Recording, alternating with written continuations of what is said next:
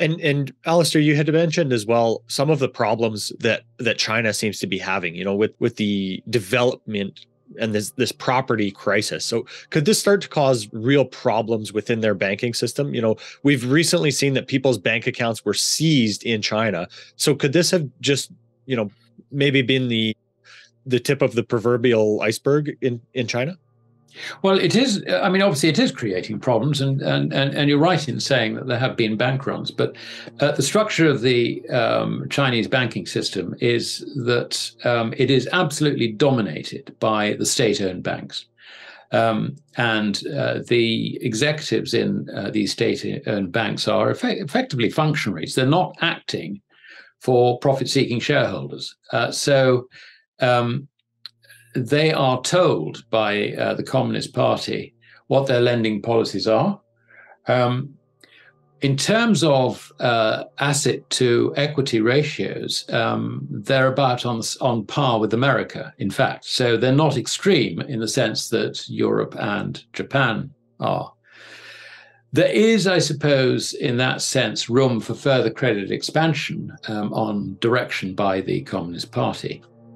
The private banks where the failures exist have been, they are relatively minor in the scheme of the whole thing. So what the Communist Party has been doing is literally trying to stop runs on the bank by preventing people going to, try and withdraw deposits. The property crisis itself is significant. I think there've been something like 30-odd failures, or I can't remember the number. I mean, quite a large number of failures in international markets, bonds backing developers in international markets. And that has created enormous problems. You have people who have, agreed to buy off-plan properties, and they pay up front, and it's paid up front in the form of mortgages. And they're no longer paying the mortgages because they say, well, if the developer's going bust, there's no point in paying the mortgage. So you can see that the crisis is quite a serious one. China is responding to it by demolishing quite a lot of existing unsold property to create the new, as it were. I mean, this is a wonderful sort of Keynesian thing, Good thing about a war is it destroys things and you can benefit from the rebuilding afterwards. That's the sort of rubbish that Keynesian policies come up with, and China is doing pretty much that. I think if you look sort of beyond this, I'm sure that because of the structure of the banking system and the fact that the banks are already owned by the state, that they can control the credit side of this. And I think the way I would look at the demand for property side is I think long-term demand for property in China is going to increase and increase. It's just that they've got ahead of themselves. So I think they'll probably ride out this cycle. I don't see it really destroying the economy in the wider sense, in the way in which it would say. I mean, when we saw the failure of Lehman at that time, I don't think it would be as bad as that. But China has also got the problem that if the West collapses, then it does an awful lot of trade with the West, and so that's something which it would also have to ride. Mm-hmm. So, Alasdair, you again, one of those big, let's say, topics that you mentioned at the beginning here. How will Europe deal with its lack of energy this winter? Could we see European governments end up, sending checks to parts of the population to help with heating costs and energy costs, which would obviously serve to push inflation higher? Well, the problem with going down that route is that the governments don't have a central bank, to do that. What they have is a centralized currency, and they depend on their funding from the ECB, basically. So they can't really do that directly. They've got a real problem, and I just have this mental image of Putin sitting there, tapping his fingers, waiting. When are you going to wise up, guys? Get rid of those damn Yanks and, let's start talking.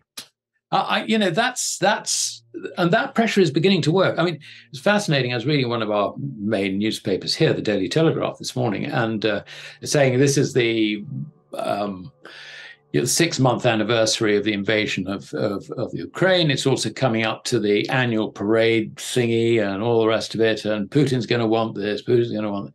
It's absolute nonsense, complete nonsense. But one of the writers was saying that the European nations need to strengthen their resolve. They need to stay together. There's signs that the resolve is cracking. That's got to be stopped.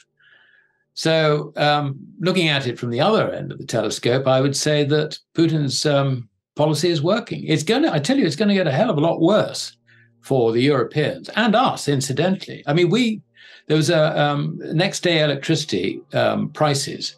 I saw a chart of all the next day European prices, electricity prices yesterday, and we were at the top of the list.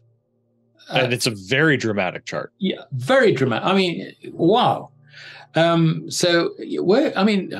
Even if we come to an accommodation with Russia, there is going to be an energy crisis. But having said that, if we come to an agreement with Russia very quickly, then it will actually soften the blow hugely and is very, very necessary. But we'll still have the food problem, because food is something that's got to happen in advance. And I mean, you can just turn on the taps again. I understand that one of the big pipelines is down for unscheduled maintenance. Ho, ho, ho. So you can see that Putin is still playing these games. He's still putting pressure on Europe.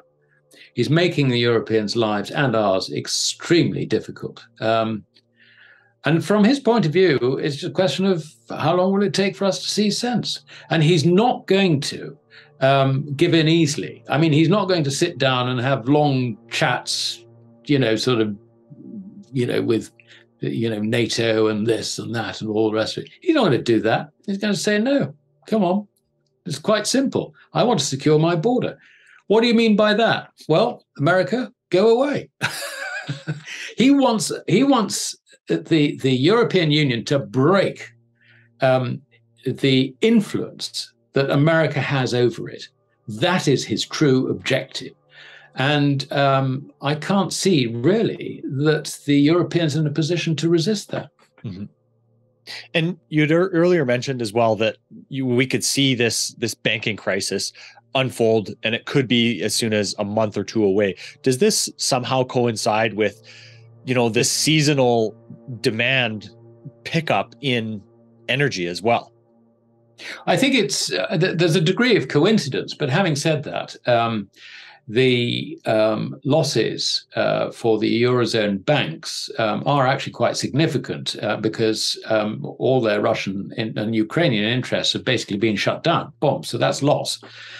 No, I think the banking crisis is a deeper thing. It's more about the turn in the long-term trend of interest rates. I mean, they've declined since 1980, down to minus figures in many cases, zero in the case of the United States. And now they're on the rise. And of course, everybody's got caught out by it. I mean, from central banks downwards. I don't know if you noticed, but when you look at government forecasts of what inflation, consumer price inflation is going to be, they're saying, oh, well, it'll sort of return to 2%. And where they were saying it was going to return to 2% at the end of this year, then now, they moved that out to sometime in 2023. And now they're talking about early 2024.